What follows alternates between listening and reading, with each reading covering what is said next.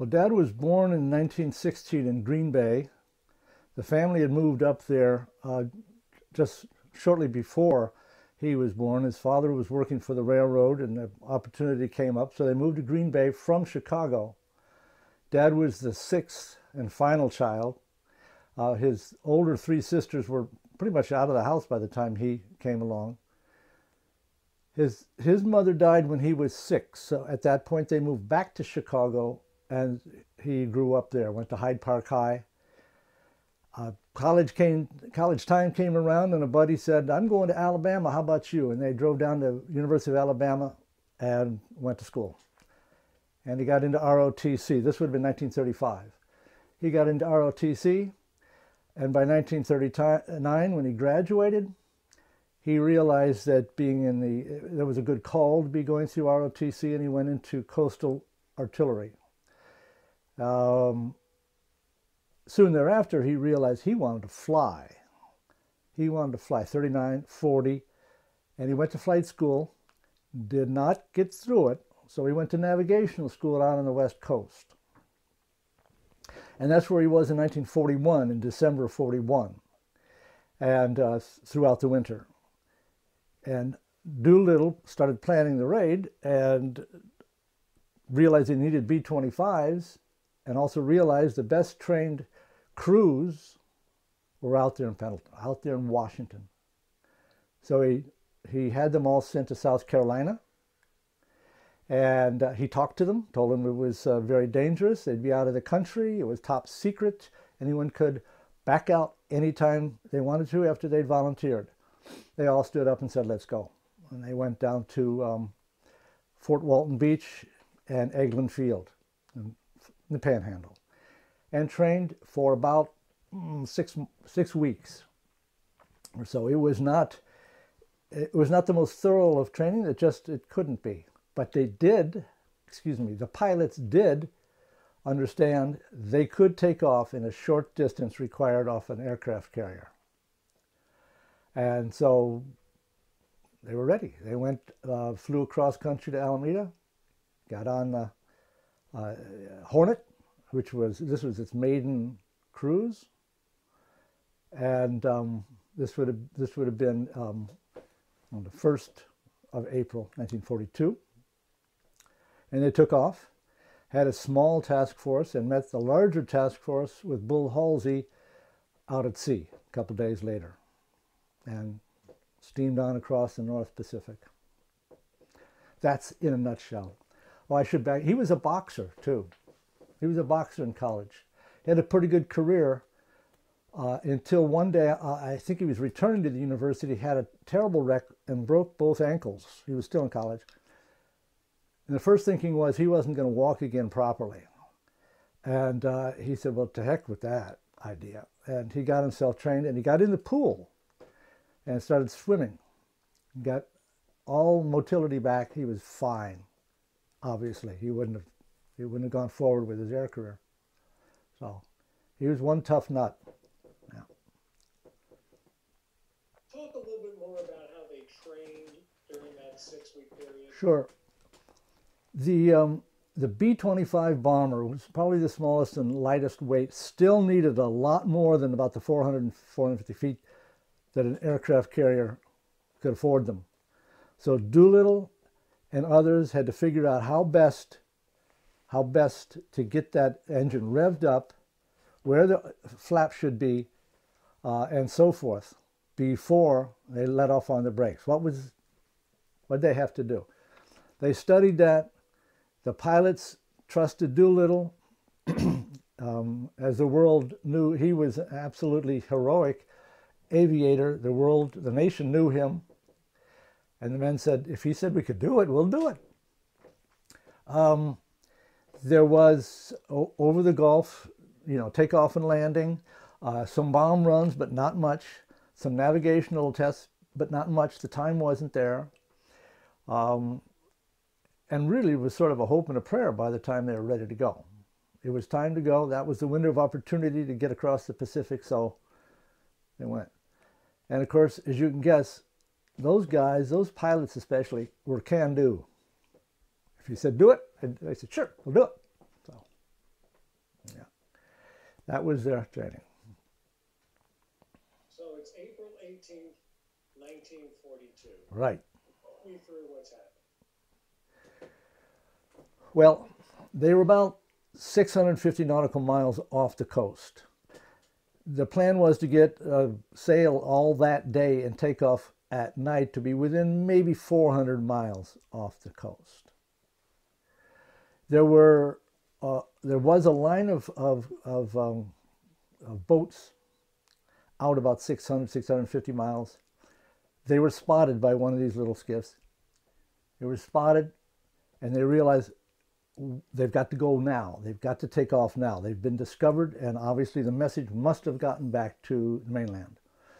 So while they were sinking that little boat and rescuing the crew, about 8 in the morning, they were all mustered up to their planes, and they were all aboard, and Doolittle took off at 8 o'clock in the morning, about 10 hours earlier than they had hoped. And it was about a 4-minute interval between planes, so within about an hour, they were all off and gone.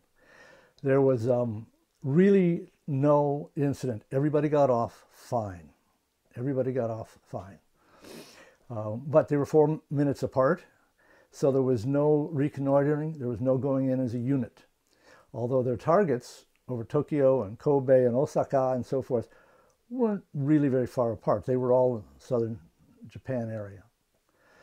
Some pilots said they saw other pilots, but they were not in formation. Most of them hit their targets. Could not determine just how much damage was done, but they did hit their targets. The vast majority of them hit their targets. And then they, again, 15 out of 16 flew across the South China Sea, heading toward China.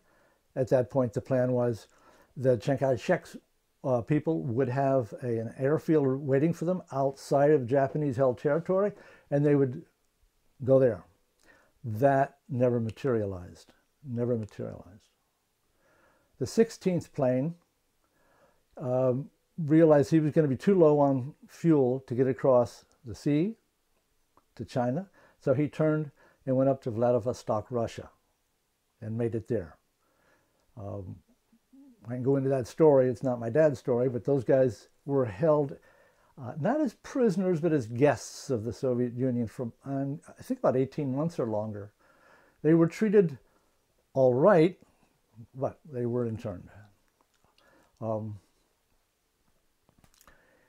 Dad always maintained that when the Navy guys allowed them into their poker games, they cleaned the Air Force guys out. And he said, we all took off flat broke. Not that we needed anything, but he said, I didn't win a dime. I was flat broke, and so was everybody else when we took off. So, yeah. So, talk about the arrival in China. Well, these 15 planes had vastly different experiences. Some of them had to put down or crash right at the shore. And two of those crews were captured. Another crew, of course, Ted Lawson's crew, evaded capture, and of course we know that story from his book, 30 Seconds Over Tokyo, where he lost his leg, had it amputated. Dad's plane and others flew in further inland. They got well into and even past the Japanese-held territory before they ran out of fuel and bailed out. By this time, it's pitch dark, and they're in one heck of a storm. One heck of a storm, pitch dark. They had no idea where they were. There was no navigation going on, and they could not pick up any signal from Chiang Kai-shek's people. There were no signals to be had. They bailed out. They bailed out into the storm. Only one man of the bailouts was lost. His chute apparently did not open. All the rest made it. Got some bunged up ankles and a bad shoulder and so forth, but those that all bailed out got away. Were out of the Japanese-held territory or were brought out very quickly. gotten together within a matter of days. All right. Where did your dad land? It was about 100 miles south of Po Yang Lake. Po Yang, I hope I'm close to the pronunciation. Yeah. Having said that there was no navigation to go on, he always maintained that it was due to superior navigation that plane number 9 got as far inland, further inland than any other plane. But that's still up for debate. Yeah. How did he meet up with the other crew members? They all landed. They were probably no more than a half mile apart, but it took overnight. They were wandering this way and wandering that way, and they ran into each other. Or villagers would realize, hey, we've got another one of these guys down the road. Let's take this guy to him, and so forth. Right. That's just how. His pilot, Watson, they called him Doc, of course, really bunged up his shoulder. He was never able to fly again. Badly bruised. So he was in a lot of pain, a lot of discomfort before they could get him out of there. They got them all together. Then one crew got another crew, and you know, there are pictures with a half dozen crews in Cujo at the so-called cave, and then there are pictures elsewhere with Dad's crew and most of the other crews all together there. I got them all together, and they met Madame Chiang Kai-shek, and she awarded them Chinese Medal of Honor. Right. That was about their last official business before they were spirited on out over the hump to India. Those who left, or some stayed behind, you know. Some stayed behind and worked on the resupply mission, the hump pilots and so forth. Most of them out through India, then on around the world to the States in May. Now, your dad's service didn't end with the Tokyo raid. No. Talk about post-raid. Post-raid. During the summer, thankfully, high school buddies set him up on a blind date, and apparently they fell in love immediately. And then he went on a goodwill tour of factories and speaking engagements around the eastern states. And then they did some more training in the B-26 in the States, and then flew via Greenland over to England. Were there for a while before being fed down to Algeria, and in the 8th Air Force under Doolittle again, and attacking Rommel's forces and the resupply to Rommel's out in the Med. That was quite a time. He lost one of his buddies, watched that plane go in, and his buddy, who was a navigator with the Doolittle raid, did not make that. His plane went down a few days later. Pardon me, his went down a few days later, and he said the pilot did an incredible job getting it in without losing the plane or us. They got out. The co-pilot were badly beat up, and the 5 of them took about an hour to go about a half mile or 3/4 of a mile into the shore of the Atlas Mountains, coming down to the shore. And they got out of there. First the Arabs, and then the French, and then the British got them back to medical attention for the pilot and co-pilot. Yeah. When you were growing up, what sense did you have that your father had this, incredible story? Well, this is the truth. He would give us little bits and pieces of the story, and I've told you about the card games on the Hornet and how they lost their money, and some other little funny stories. You would be forgiven if you thought that it must have been just a lark, that Tom, Griffin, and the boys were just larking around the world from one funny little happenstance to the next. That's how he played it. That's how he talked about it. It wasn't until my brother and I were young adults and we finally got around to picking up C.V. Glein's Histories of the Raid and so forth, other books and so forth, and realized what all there was to it. So Dad, like most other veterans, didn't have much to say about their time. It took a long time. It took a long time until the 1990s before he and a lot of other vets started um, talking openly, started talking about what they'd been involved in.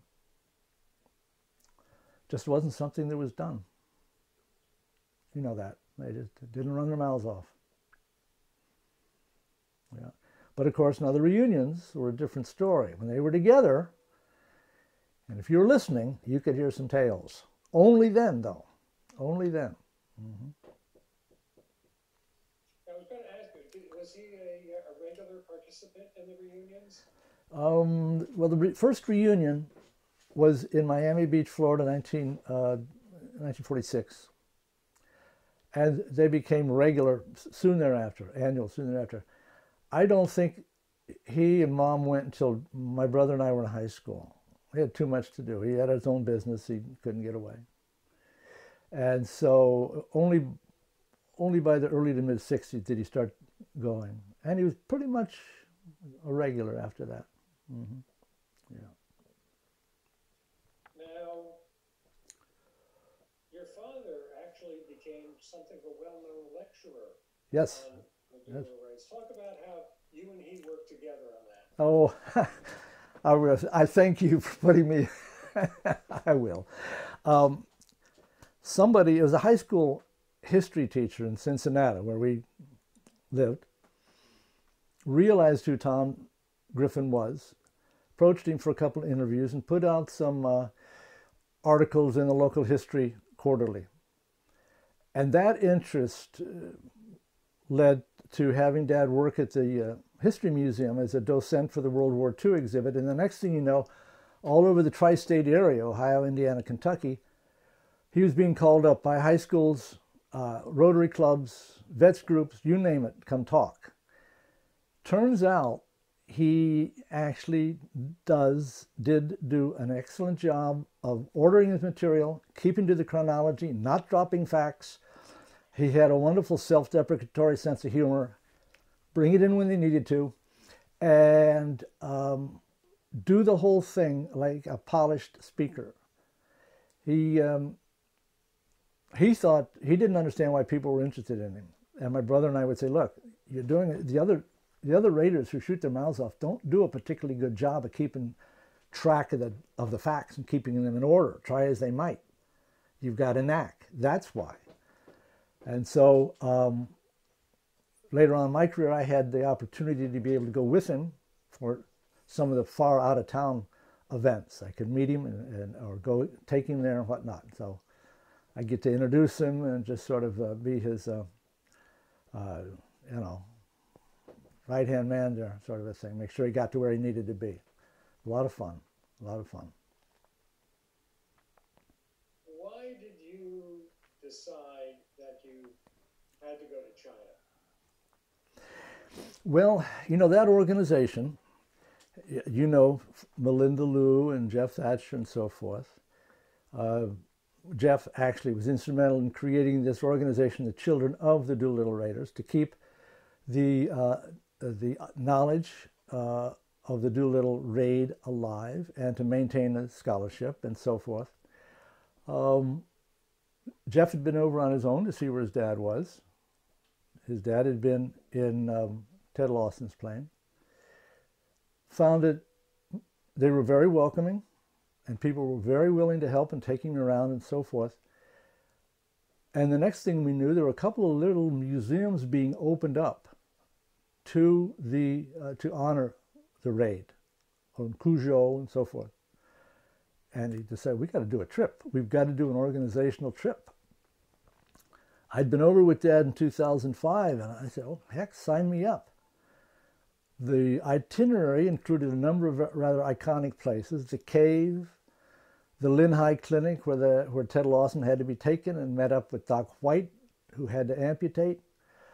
Obviously, these museum openings, and we went all over Beijing. And so, yeah, it was a great itinerary. You couldn't miss it. Couldn't miss it.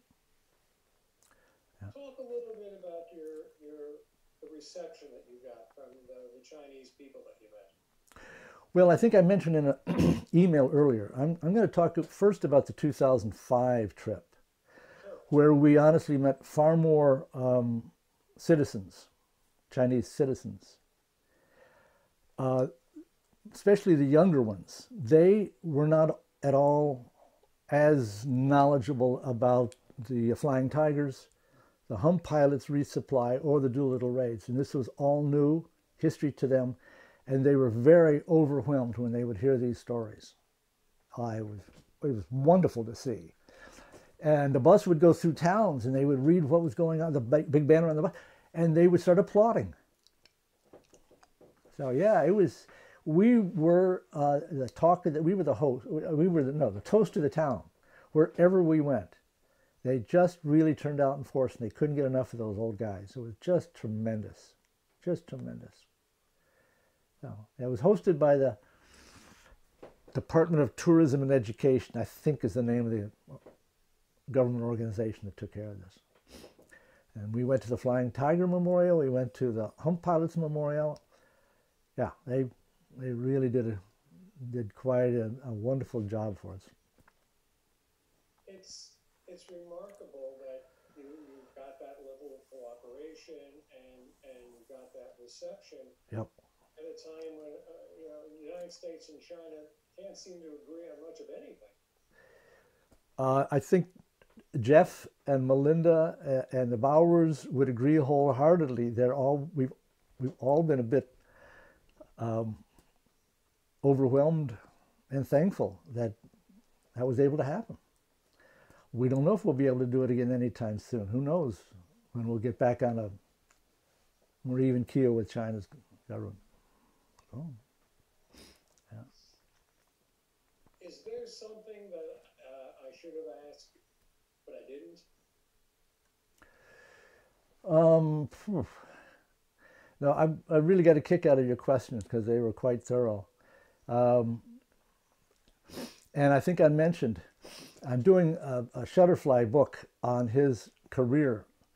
And so I'm calling in stuff that I don't have from other people, from my brother, from Jimmy Bauer and others. Hey, I need a such and such because it's got to be in there.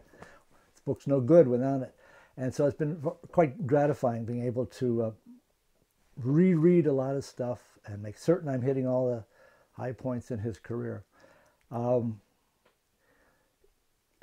You and I are well aware of Tom Brokaw's Greatest Generation, right? Greatest Generation. That really was what got me and my brother started, because we thought, shoot, his priest, Dad's one of these guys. He kept his mouth closed. He had nothing to say. He did not tell us the story. He did not. It was too much at that time, through the 50s, 60s, and so forth, to go over. Just like Tom Brokaw said, they came home, went to work, started their careers, and got on with their lives. So